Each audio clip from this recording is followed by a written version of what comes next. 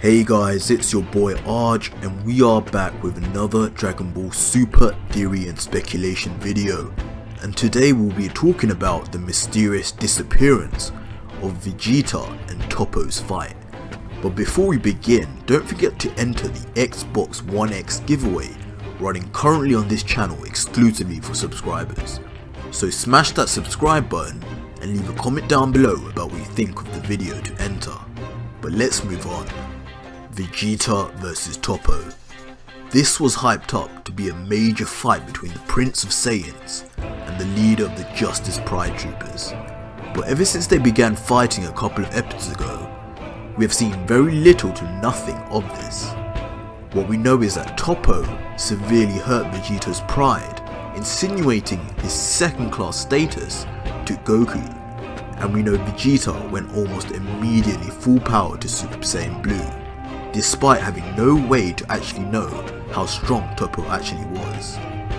So far in the tournament, we have seen Vegeta holding back to Super Saiyan or Super Saiyan 2 form at max, and even base form. So for him to step it up another gear is strange in its own right, but could also hint at the possibility he is still not showing all his cards.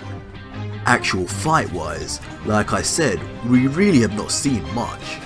Just a few bear hugs and punches, but a lot of the time we have just seen reactions and breaks where they sense Goku's Ultra Instinct form and Kefla's power-ups. And to top it all off, on episode 116 and 17, they seem to completely have just agreed to end the fight for one reason or another. Toppo went to Jiren to discuss Goku, and Vegeta randomly reverted back to base form and took on Catoplegia the policeman, attempting to use Ultra Instinct. But as we know from my previous theory videos, Vegeta will not be able to unlock the defensive Ultra Instinct form in this way, as he will instead be finding a way to unlock the offensive Ultra Instinct form, if ever. But getting back to Toppo and Vegeta, what exactly is going on here, and what is this writing? They are in a life or death situation, and they are supposed to be going all out, but neither one of them seems the slightest bit tired or damaged. Vegeta in fact went on to purposely let Catoplegia punch him, so something is definitely off.